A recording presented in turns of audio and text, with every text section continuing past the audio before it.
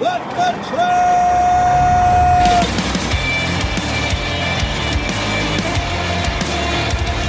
You are listening to What the Truck. Are you ready to truck it? It's time for your Nooner with Dooner, and it's Friday. What a great day to be alive. Gonna kick things off here with a crazy video I saw yesterday. It's a dog owner's nightmare. Roll this tape right here. This happened in Woodland Hills, Los Angeles. KABC reports heart-stopping video shows the moment, as you see right there, a puppy jumped out of a moving car on the 101 freeway in Woodland Hills and narrowly missed getting hit by traffic. That whole incident there was caught on a Tesla camera from the driver. As you saw, the dog there is named Sophie. She leaped out of the car. That quick-thinking truck driver, little cowbell for him. He doesn't run this dog over. It makes it safely over to the side. The family recovers it. And here's a cool part of this story. The family had been fostering this dog, but because of their connection through this intense incident right here, they've decided to keep Sophie for good. So, wow, great way to start that. And obviously, if the dog got run over, I wouldn't be showing that, of course.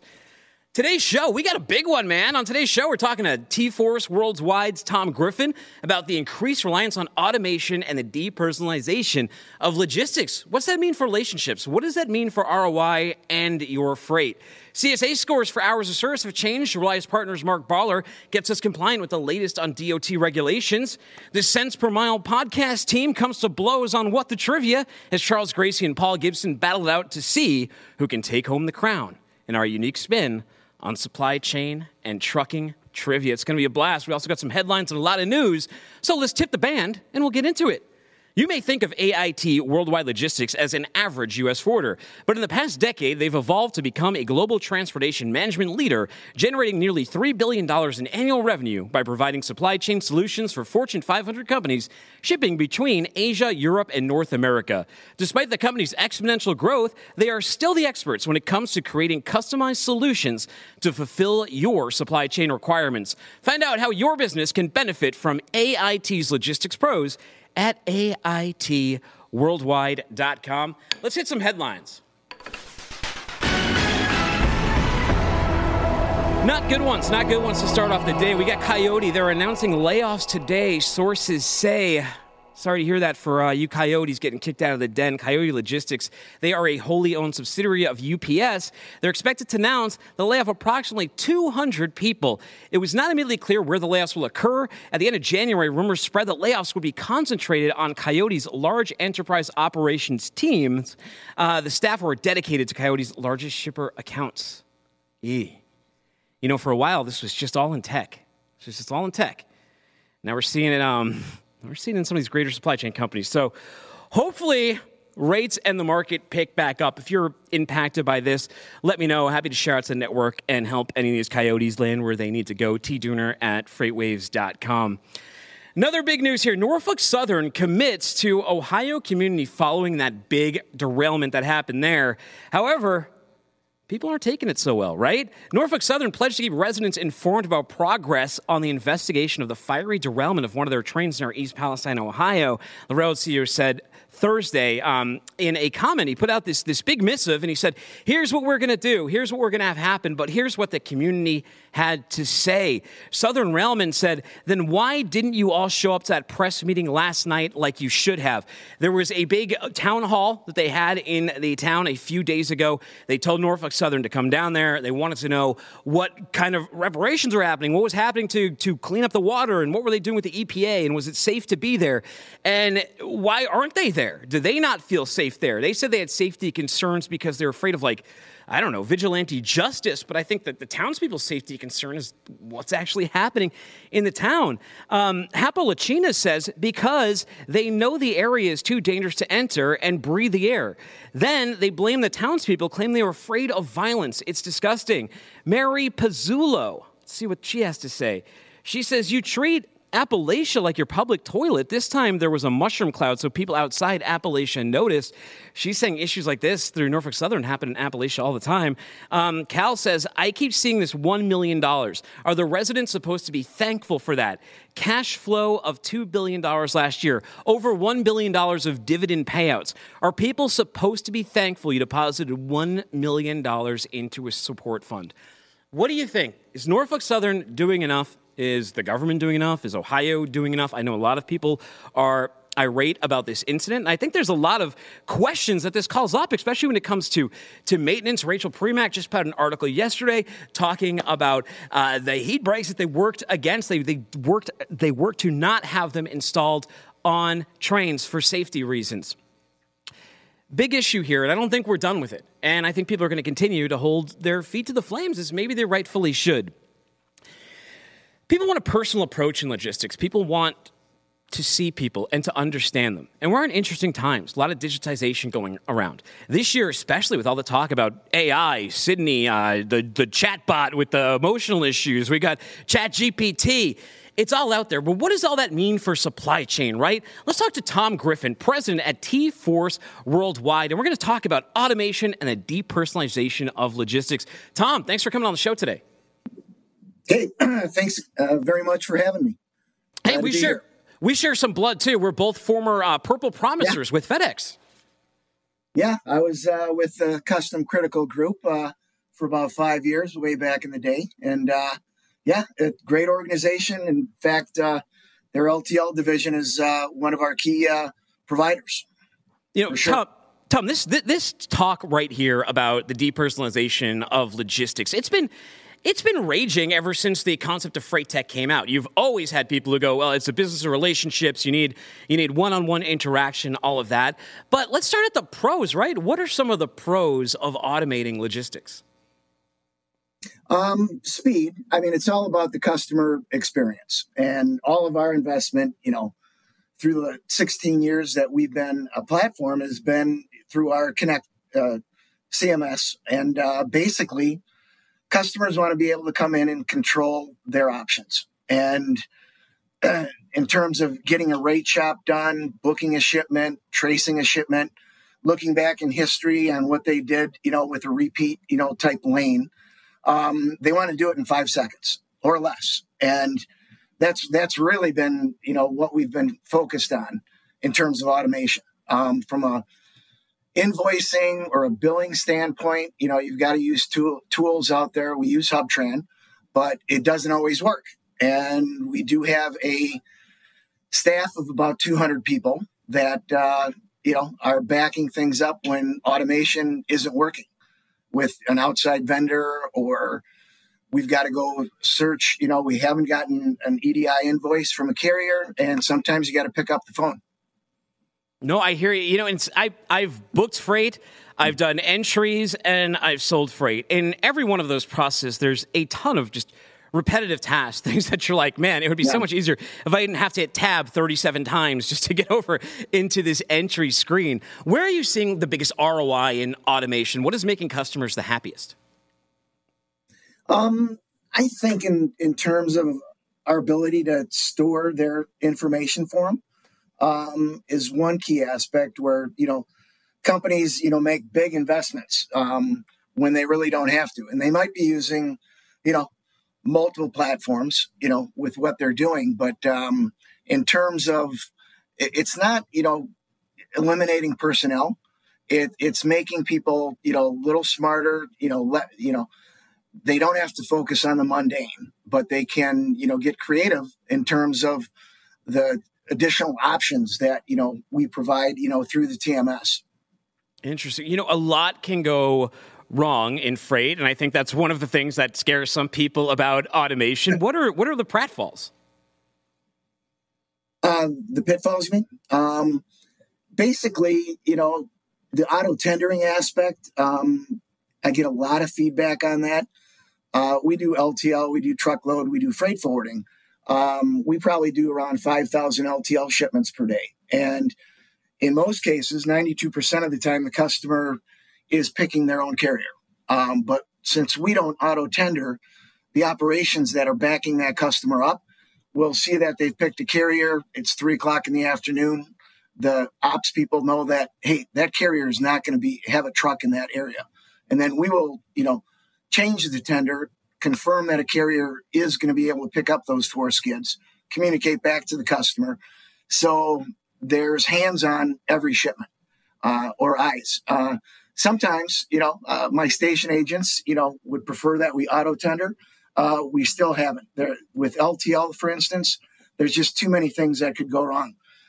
So when the customer, picks whatever carrier they're choosing, there's somebody in our operations teams that will approve that tender. So, and I don't know of another platform that does that. Most platforms will simply auto tender, but in the LTL arena, you just can't do that. A missed pickup is probably the worst thing that can happen any given day. Interesting. And, and how does that create the depersonalization? And I know we all, whenever you have an issue and if you can't get tended to or you're tended to by some chatbot with no answers, it's incredibly frustrating. What's the solution here? How do we keep that human element in there and merge it to this sort of digital help? I mean, it's really a hybrid. You've got to have the personnel that know the industry, they know the carriers. They can actually reach a terminal manager, at a touch of a button. Because I would say 1 out of 4 shipments is not going to just, go the automated way.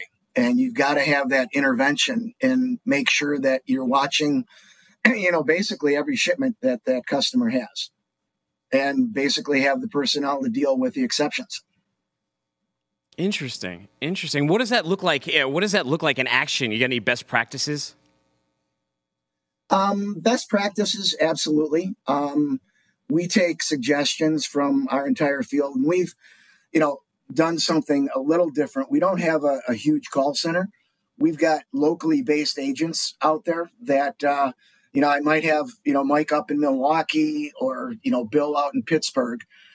They actually can go out to a customer's, office and basically, walk them through the TMS, versus doing something online. Customers then can, provide immediate feedback, and they can get with, our integration team, back here in Chicago and say, hey, what do you think about this? And we're employing and launching best practices every week. Very cool. Anything else new at TForce Worldwide? We're continually investing in Connect, TFWW Connect. We're probably going to sign a new intermodal partnership with a little company down in Phoenix, Arizona today.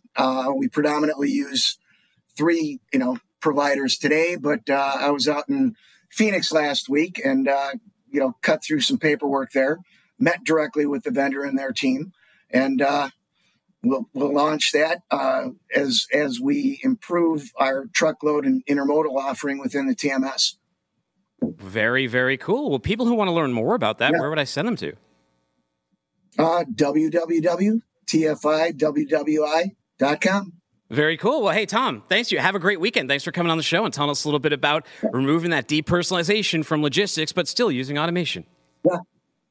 Take care. Thanks for having me. Meanwhile, take a look at this.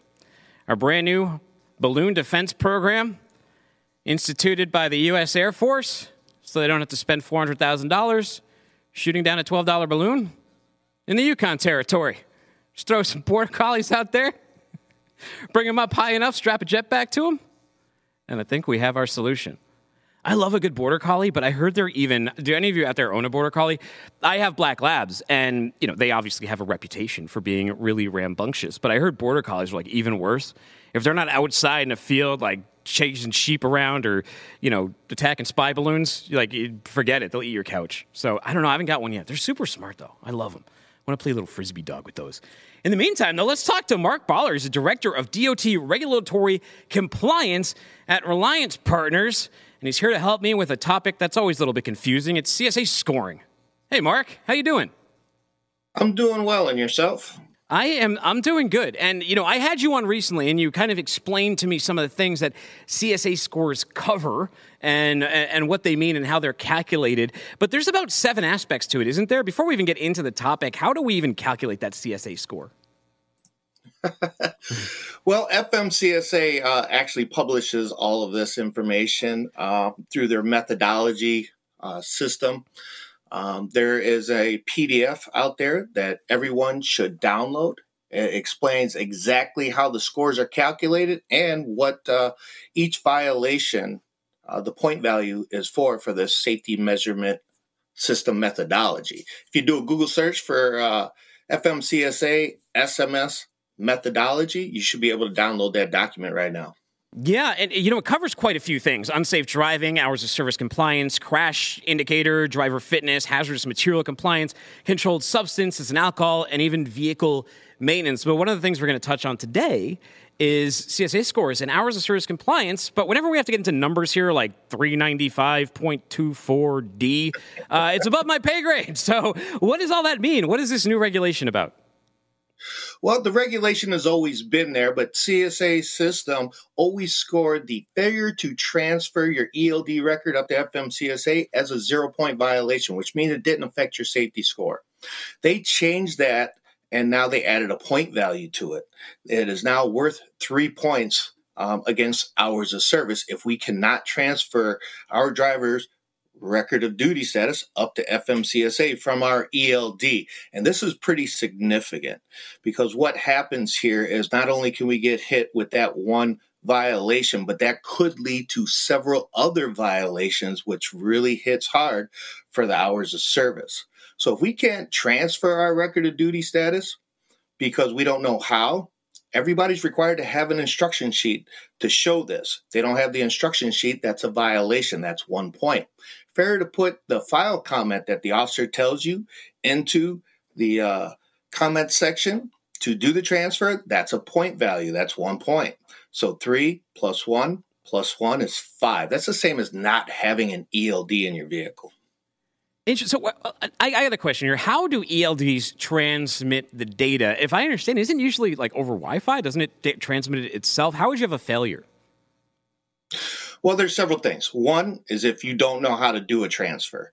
2, you don't put in the file comment correctly and the officer can't find it. Now, the main ways to do the file transfer is through wireless web services. That's what most every law enforcement agency wants you to do, wireless web. You can also use email. It's the same type of process. It's just how it gets to FMCSA. It's an email up to FMCSA. It's not an email to the officer.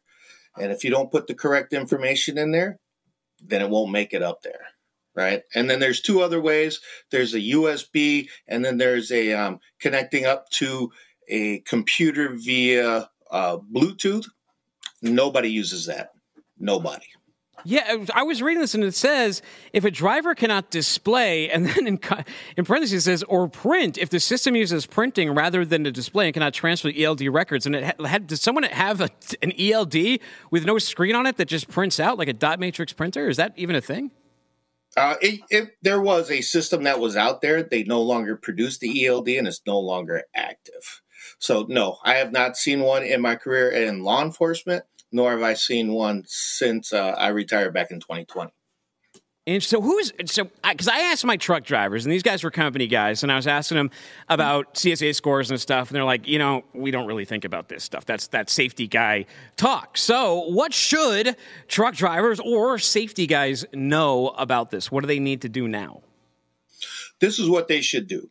They should go into their binder and check for a few things. 1, make sure you have the instruction sheet on how to do the transfer for the ELD. Have an instruction sheet on what to do during a malfunction for an ELD. Make sure that we have 8 blank logbook pages in case our ELD starts to malfunction. We have to recreate our logs using those 8 blank logbook pages. And then make sure that we have the manual for the ELD. Each one of those are required for the driver to have in their possession and produce to an officer upon demand. Each one of them carries a point value. Now, if we can't do that, that's 4 points. If we can't do the transfer, it's another 3 points. And if the officer really wants to get nitty gritty on stuff, then they put down that he put in the file comment. That's another. We're looking at 8 points for this. That's incredible. That's an incredible amount of points for this one aspect of it. Now, we also have to remember, this is important. We compete against people that operate under the 150 air mile radius, people that aren't required to have a record of duty status. We're still in the pool with those types of carriers. So we get a few violations for hours of service. We can get into that alert status very, very quickly. So what do I recommend people to do? Get that instruction sheet out and do a transfer. Nobody's going to look at your log unless they search for what your file comment is. If you put nothing in there, fine. It'll just be in the system for a few days and then it drops off. If you put a silly comment in there like, test, then it will be in the system for a few days and then it'll drop off. But at least you'll know how to do a transfer. And the ELD normally tells you when that transfer is successful. So there's 7 categories here that all go into this score, right? And if I understand this correctly, you've got to keep this above 65%. So these things can add up really quickly. How does that work? Yeah. Each category is a little bit different, and it's different if you're a hazmat carrier or a non-hazmat carrier as well. So for our unsafe driving, hours of service, the level to when you hit the alert is 65, same with crashes. Otherwise, it's 80% for vehicle maintenance, driver fitness, hazardous materials. So those are relatively high, but it is so easy to get into the hours of service alert status because, again, we are competing against carriers, a lot of carriers that are short haul, which don't have to have ELDs. Right? All they need is a time record, which you don't need to have in the vehicle. And they only have to have it at the company. And they don't have to produce it upon demand. If you ask for it, company's got 2 days to get it to you. So, but yet we're still we're still competing against those carriers in that one basic. And the way that it all works out really is that within the group that you are, where your scoring is in that group, say your score is 65% and in the alert, that means everybody in that group, 65% of those carriers are doing better for hours of service than the company that has that score. If we're at 90%, well into the alert, that means 90% of those companies are doing better than us in that group for hours of service. So how often should companies be reviewing these CSA scores? Pretty frequently, it sounds like. Once a month. They should be checking it once a month. They take the snapshot usually on the last Thursday of the month, and then approximately 10 days later, not the following Monday, but the Monday after that is when they normally publish, unless there's a holiday. Then they normally will publish on that Tuesday. Go check them out. Check them out Monday afternoon. If they haven't updated the scores, check it out on Tuesday. Always monitor your scores because you never know what could happen to put you into the alert, including inspections that have been written to wrong carriers. So if the officer puts down the wrong US DOT number, you could pop into the alert if you were close because of somebody else's inspection that wasn't ours. Oh, wow. So before I let you go, any other regulations, rules, safety concerns on the horizon that drivers or carriers should be thinking about into the weekend? Yes, crashes. Review your crashes. If you can check this, the Crash Preventability Determination Program Guide, check our crashes. If somebody ran into the back end of us, we can data queue those crashes to have that point value removed from that profile. But they're taking upwards of 3 to 4 months to get those things taken care of. So the quicker that you do it, the quicker they'll be able to come off of our rating. Interesting. All right. Well, how do people learn more information, Mark? They can contact me at mark.barlar@reliancepartners.com. Excellent. Well, I hope they do. Go check those CSA scores, and you have a great weekend. You too, sir. Take care. Take it easy. All right. Time to tip the band. Another time over here, we got China, India, Belgium, France, Germany, Italy, Switzerland, the Netherlands, the United Kingdom, Canada, and Mexico. AIT Worldwide Logistics has 2,000 supply chain experts in these countries and, of course, in offices across the United States. And in 2023, they're adding more locations around the world as the organization continues to expand and make it easier than ever for customers to ship between Asia, Europe, and North America. If you're ready to create a shipping program as unique as your business, as unique as his show. You can learn more at AITworldwide.com. Boy, Chuck Gracey is in the green room, so I'm going to bring him up because I know he was in Nashville last night at a tasting. Maybe he was testing some stuff, too. I don't know. Let's bring him up right now. Hot Seat Services, cents per mile. Probably has a good CSA score and probably never failed a whiz quiz. No, I couldn't. I studied too hard for those. For the whiz quiz? You have to. What were you doing up in Nashville? You're here before your buddies, so you got a chance to talk a little smack and promote your little Nashville trip. Yeah, so we were up in Nashville doing a Tennessee tasting for Hot Seat Services and all of our clients, and it was a great time. We were up there enjoying the scenery, enjoying some good bourbon, some good food, and then I had to rush back so I could be on the show. Well, excellent. How have things been? How's the recruiting market been going? What does it look like for drivers right now out there? You know, it's unique because things that historically have happened are not following the same trend.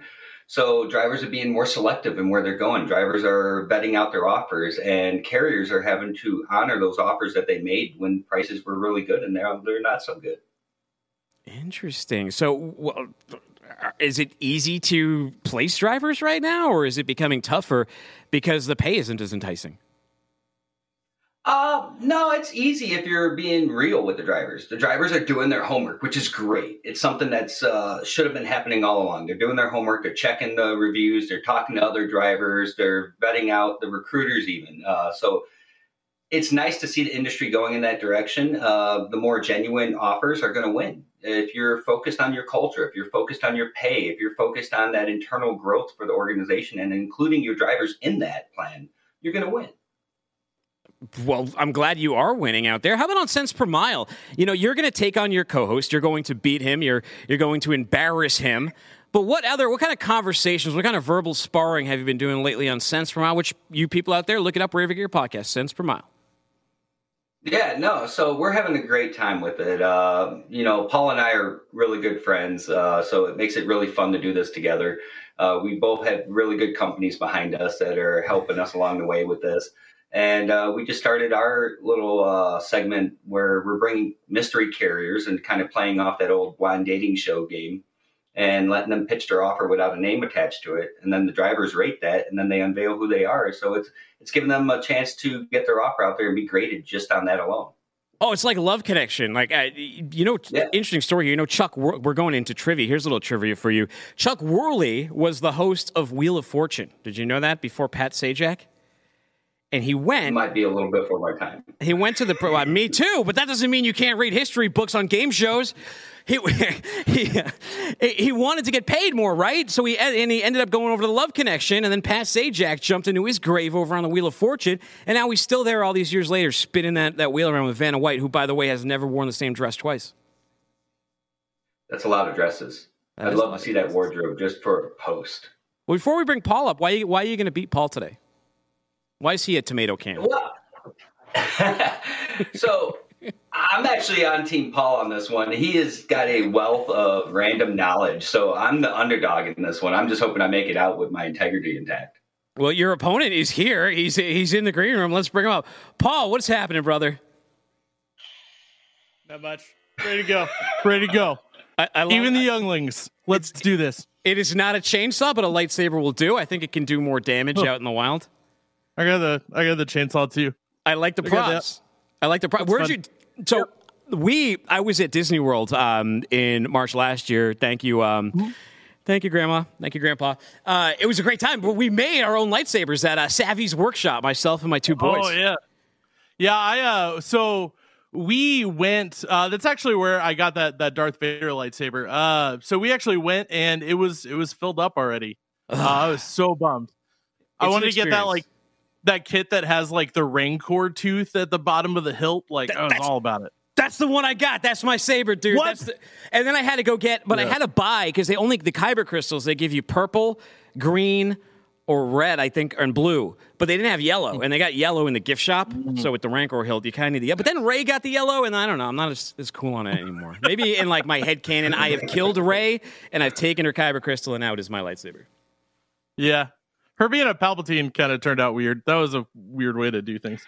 Well, hey, Paul, before we get into trivia, who are you? Why are you the opponent here? Why are you facing off against Chuck? I I am Charles's co-host on Cents Per Mile. We initially met. I ran Bright Lights Media. I basically make videos for the trucking industry, and I try to make them funny in a way that drivers actually enjoy the entertainment and don't feel like they just wasted their time watching an infomercial. Well, perfect. All right. Well, hey, it's time to get. Oh, wait. Why are you going to beat Chuck? Am I? I don't know. I'm not totally confident. Okay. Charles is a great opponent. But I think it really ultimately is going to depend on what comes down the pipeline. If it gets real technical on the freight side of things, I'm great at recruiting. I'm great at trucks. I'm not great at the freight side of things. But when it comes to random knowledge, that is where I thrive. Well, good. This is going to be very random. It's What the Trivia. It's just as random as this show. Our first question is going to be a 15-question gauntlet today. 15-question gauntlet. If you win, you enter the winner's circle. So eventually it'll be a tournament of champions, and we'll crown the ultimate What the Trivia champion. But let's start off at number 1. This is a video daily double. No, it's only worth 1 point. But it is, what did he do wrong here? Play the video. Well, boys, I f***ing sent her a little too f***ing hard, but I really hope And we don't have buzzers, so just raise your hand to answer. Good. We got Chuck. Well, boys. Too fast for conditions. Yeah, he sent her too effing hard. He told you right there. I told you that was a warm-up. Easy point for Chuck. Gracey. Paul is just learning the rules there. Paul likes to take it slow. He's staging his comeback, and I think he's trying to learn the cadence of his hand raises over there so he knows how to beat him on the next one. I'm a late bloomer. It's just how I've always been. You ever get in a wreck like that? No. Not you. Not you. No, Here's question number 2. We're going to go into trucking, right? Pretty simple here. What is a Jake brake? Oh, we got Paul. Paul was up quicker. It's the engine brake that slows the truck down. Yeah, it's an engine brake that can be used to slow down a semi. I was actually just writing about runaway truck ramps in the What the Truck newsletter. You can go to freightwaves.com/WTT and get one of those. You ever had to engage that? You ever find yourself in a scary situation in the truck, Chuck? You utilize those on a regular basis, actually. That's when you hear the truck going down like, wah, wah, wah, wah, wah. Oh, I mean like towards a runaway ramp, though. You ever been in a situation where you're burning brakes? No, you don't want to use those. You did something wrong if you have to use those. Well, yeah. You end up on What the Truck. Not as a trivia cast, as a video. All right, here's a video. And this one, watch very closely. It's another video question. Who's at fault in this video? Got to wait for it to finish playing, then raise your hands. All right, we got 2 here. Who's got their hand up? Oh, ooh, that was so close. I'm going to have to go Chuck. Chuck was just a little quicker. So the truck was. Even though the car's coming, the truck has to look and clear because it's on the inside lane. Yeah, well, how about this, though? Does the speed factor play into this at all? Because we've heard, there were a ton of comments online. A lot of people said, yeah, it looks like the car is the idiot, but when you are a professional truck driver, you have certain responsibilities, and you have to make that lane turn, like you said. The problem is he's over in the left lane. He needs to be in the right lane to initiate that turn. What do you do on a wide turn like that, though, Chuck? If you see, he doesn't have much space, and if someone is coming at 70 miles an hour, that can happen. Yeah, I mean, granted, the driver did the best they could do, but you got to always assume everyone else out there is an idiot. And if you do that, then you generally margin on the side of error, and hopefully no one like that comes at 70 miles an hour to make a turn. Paul, you impressed by the wheelie that hatchback pulled? Dude, that was pretty sick.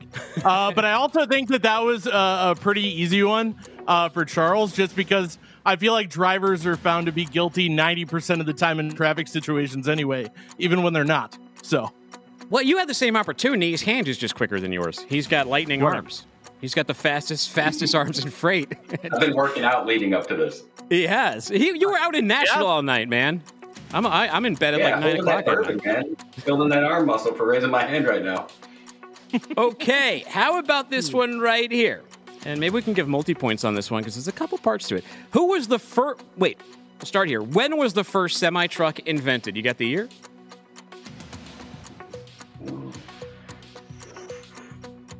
first year a semi-truck was invented? Mm-hmm. Are we talking combination style?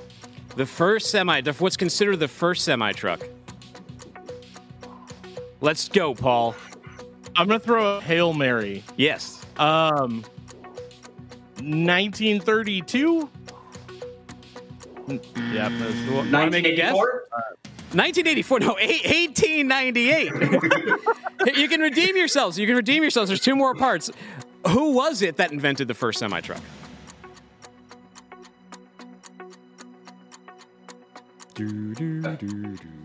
Where is our trivia music, by the way? It's playing. Oh, it's there. Oh, I don't know. Oh, wait, wasn't it? Didn't Mac? Back to 1897, something like It was that? Mac. It was Mac. They made okay, it was Alexander Winton. Third chance. Where did this happen? Where did this happen? There is a really bad football team there. FreightWaves' next event will be happening in this city. Ooh, Detroit. Oh, God. You guys just 3 chances, 3 eggs, 3 goose eggs. It's Cleveland, Ohio at the Rock and Roll Hall of Fame at the end of June. I was close. I wasn't the same state. Go to live.freightwaves.com and get yourself a ticket for that one.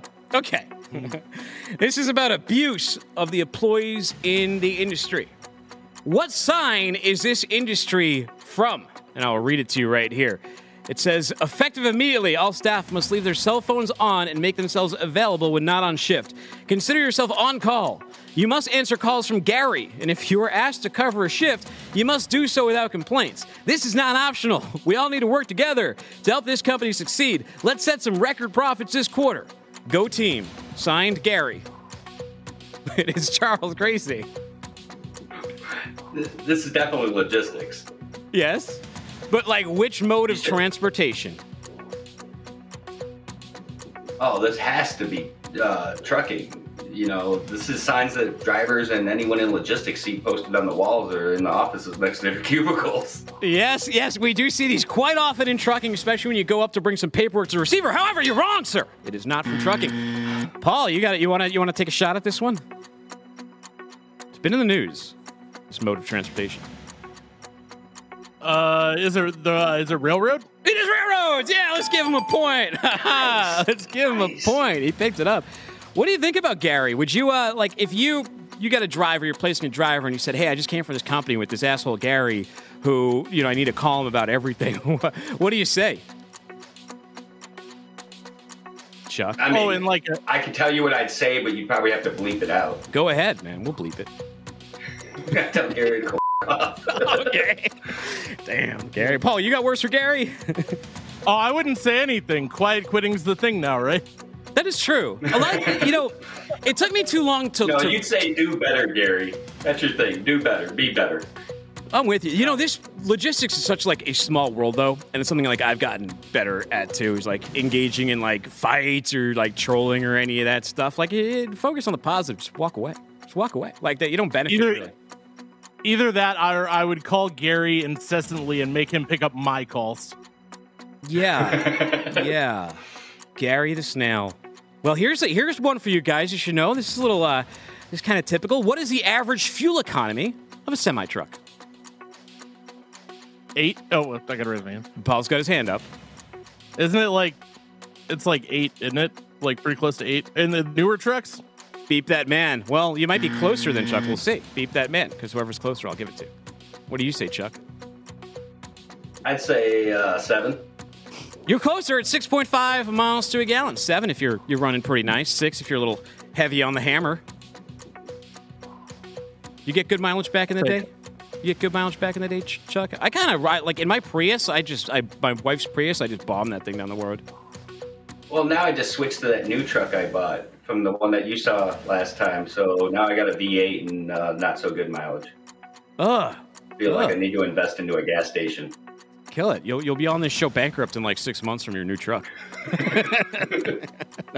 I don't wish this upon you. Okay, what was the estimated cost of the hobbyist balloon that the U.S. Air Force is alleged to have shot down over the Yukon territory? Now, it's the Balloon Brigade. I don't know if you guys saw this story, and Chuck has his hand up. What wasn't it like 1.7 million to shoot down that thing or something like that? No, what did the balloon itself cost? Oh, yeah. All right. I pull my hand back down. You got a range. You can hit within a range here.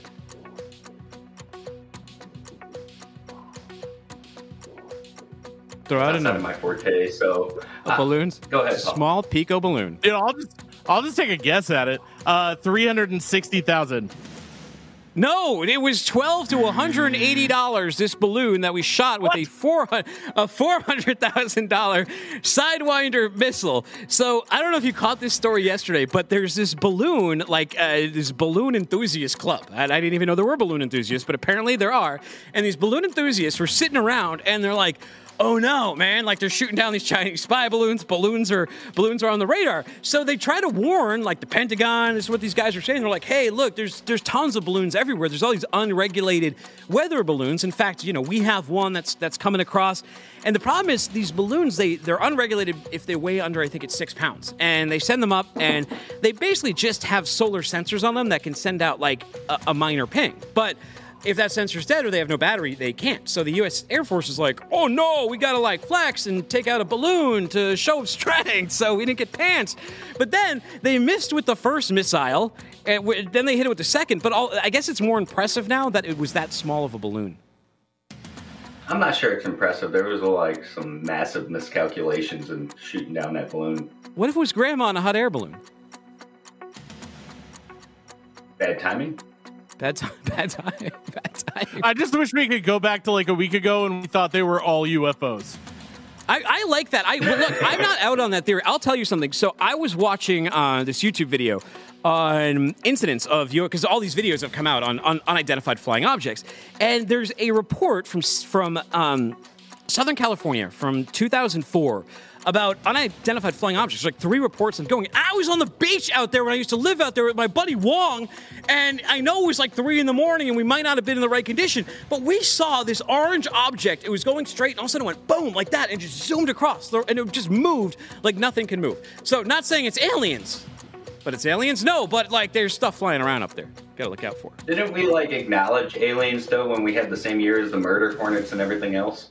Yeah, and I think there was just so much going on. We couldn't take it all in. You got lost in all of that. We just got lost. You don't know what to believe anymore. You got to pick and choose.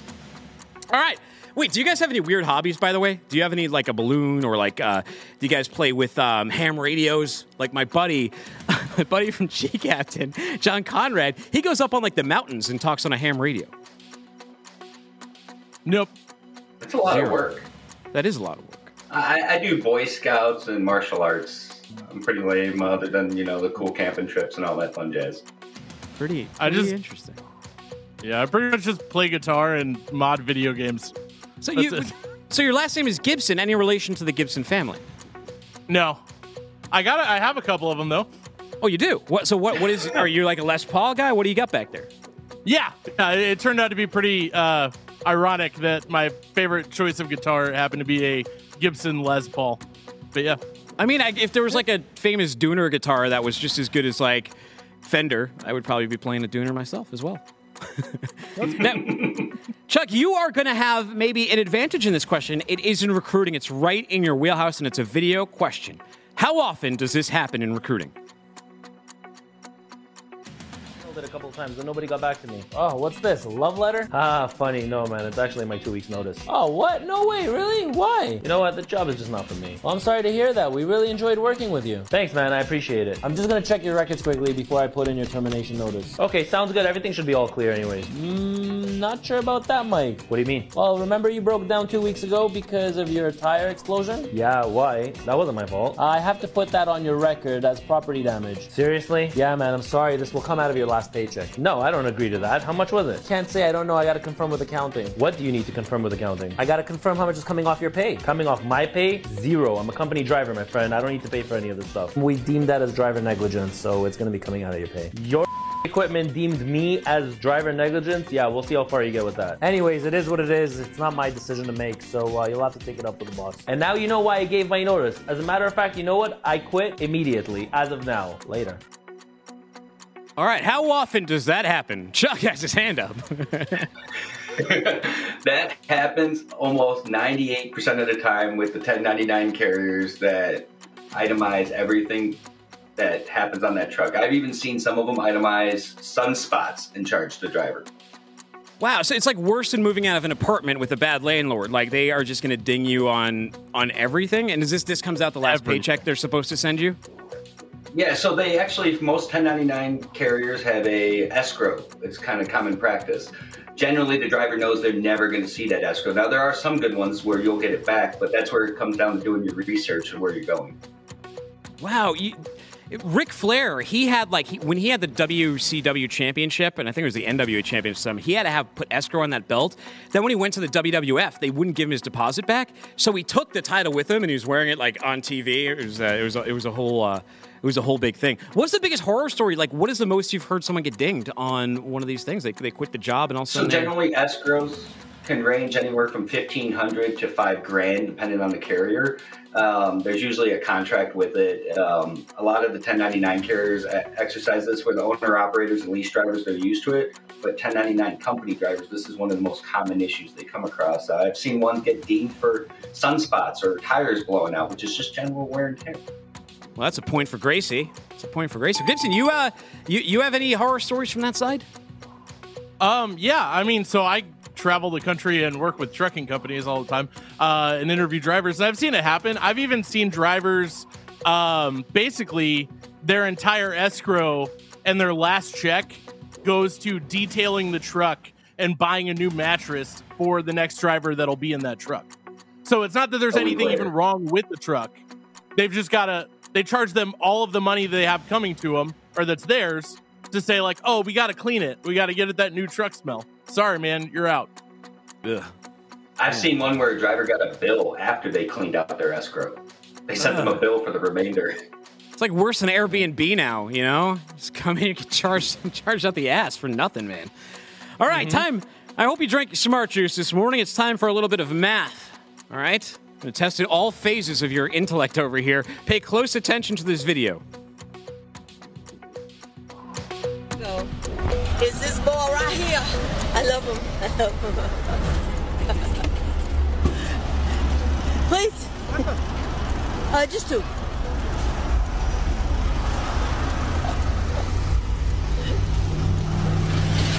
Thank you so much. Have a good day. Oh, thank you. I got cotton candy. Yeah. It just multiplied.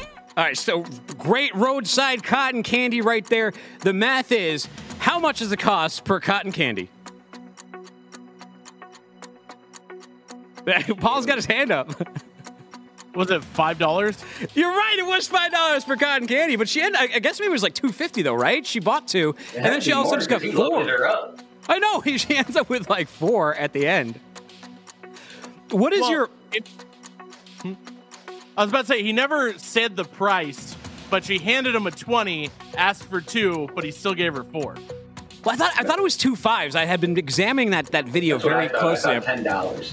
Yeah, I brought it to the CSI lab. I know 5s are starting to get rarer. You don't see them as often, but I think she slipped him a couple 5 spots, then he hooked her up pretty well. You guys, when I used to live in Southern California, those roadside things came in handy because you get like oranges, you get nuts. If you had a girl waiting on you, you could grab a little rose or something. Are you guys purveyors of the roadside merchant? So originally, I'm from Chicago, and they have them everywhere. You'd be surprised what you can get. You can get Gatorade. They had coolers out there. It was convenient when I was driving a truck. Interesting. What's the best thing you bought from someone on the side of the road without getting arrested, Charles? Paul. No, the most risky was taking a hot dog from one of those. But I was really hungry, and my dispatcher wouldn't let me stop because it was a just-in-time load. Ooh. Never good when you get the runs. Anyway. All right, now we got a little true crime. I told you, we're going the whole gamut here. Name the serial killer known as the Night Stalker who terrorized San Francisco and Los Angeles from 1984 to 1985.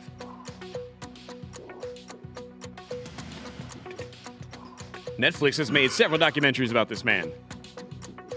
Had the pentagram on his hand. No, I'm not raising my hand. Paul's like, please enlighten me. Paul's not sure. Wild guess, just name a serial killer. What serial killers do you know, Paul? Was it Charles Manson? Because he didn't kill anybody. No. He just convinced other people to kill people. Yes, and that was that was 1969. No, this was the Night Stalker, Richard Ramirez. Richard Ramirez, total creep. You want to know more about him? There's a good doc on Netflix. It's a really good book. What is it called? I think it's just called Night Stalker. All right. Now here you guys have to. Here's one for you. Will this man make this jump? First, here is the man and the challenge, and we're going to stop it before he jumps, and you guys can decide if he will or he won't. So play the tape. Trucker shortage. 1 foot, it's going to be a stretch for you. You ain't fucking frog hopping that. What do you mean? You ain't 2 like feet. That? That's frog hopping. You ain't frog hopping. Why not? It's like 6 feet. You frog hopping at 255 and 50 years old is going to be something. And if you frog hop, you're going to fall straight the backwards. I guarantee you. I will fall straight backwards. Can we do a steak dinner bit? Sure. All right, stop the tape. Do you think he makes it and wins a steak dinner or not? You guys don't even have to raise your hand. Just you have to. So Chuck says no. What does Paul say? Does it count if he falls back after he does it?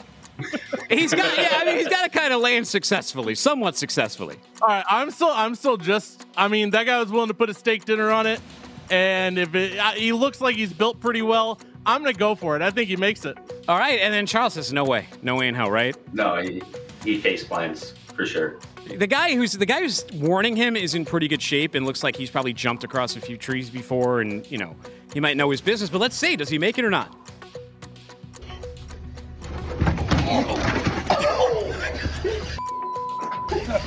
No, he did not. Steak dinner right there. It's okay, though. Steak dinner right there. I'm not even mad I got that wrong. Anytime I get hit in the nuts, I just want someone to yell as I'm like writhing in pain, like steak dinner over there. That is the best. That look painful. Kick a man. That's a workers' comp claim later on. Is it? You ever have someone injure themselves on your site doing something stupid like that, or you injure yourself? That's again a loaded question, but no, people get injured doing this job all the time. I mean, I had it one day, getting out of a truck. I went to catch the door that was getting caught by a windstorm, and I should have let it go, but it kind of yanked me out, and I was dangling off the side with my foot under the clutch. Tore my ACL, my meniscus, fractured my tibia. No way! No way! Did someone yell steak dinner? Is steak dinner on No. No, but people look rather than come and try to help the guy dangling from the side of a semi. People just kind of stood there and looked and like, look at this rookie. I'll tell you something. Before I broke my ankle, I thought I was invincible. I'd never broken a bone before, and I'll tell you something. I had to get 2 screws in there, and it was the stupidest thing. My brother-in-law picked me up in this bear hug, and he just brought me down too fast. I wasn't prepared, and just all my weight came down on my ankle. It just split to the side. Sucks. I got that ACL thing too. You have trouble getting that calf back up to size? No, it took a while. I mean, I was told I was going to be out of work for almost 13 months, and I was back in 7, but it took a lot of work. All right, next question. We're running short on time. Released in 1991, what was Tupac's first album?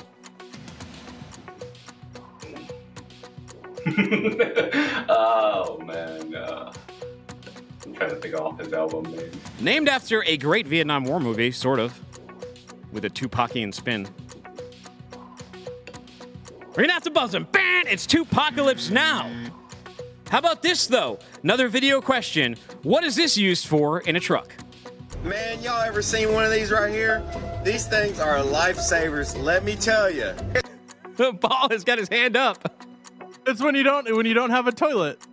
Yeah, so let's play the tape here. Give him a point and play the rest of that. So you get your hand up before the video stops playing. So the first thing you got to do, you got to grab your trash can. Then what I usually like to do is take 2 grocery bags, stick them in my trash can, fold it over. And then the next thing you do is I take my toilet seat, I unfold it, and I just plop it right down all over it. Oh no. And then when it's all ready to go, throw your pants down, sit down, do your business. Pantomime. Y'all think this is a joke, but I tell you what, man, there ain't nothing like being somewhere where you ain't near a bathroom. It is a lifesaver, I'm telling you. Instead of sitting on your DOT bumper while everybody's passing by you honking at you, you're inside the cab with privacy. If you like this, you can grab one from my link. A must-have, right? With a bag of shit. Well, like, is it a lifesaver? You just throw it at the Tesla driving next to you. Instead of sitting on your DOT bumper, that's what got me. The feds charged this guy right here, former Slink CEO Chris Kirchner, in a fraud scheme worth how many millions of dollars? Look, there he is, hitting his stupid golf balls.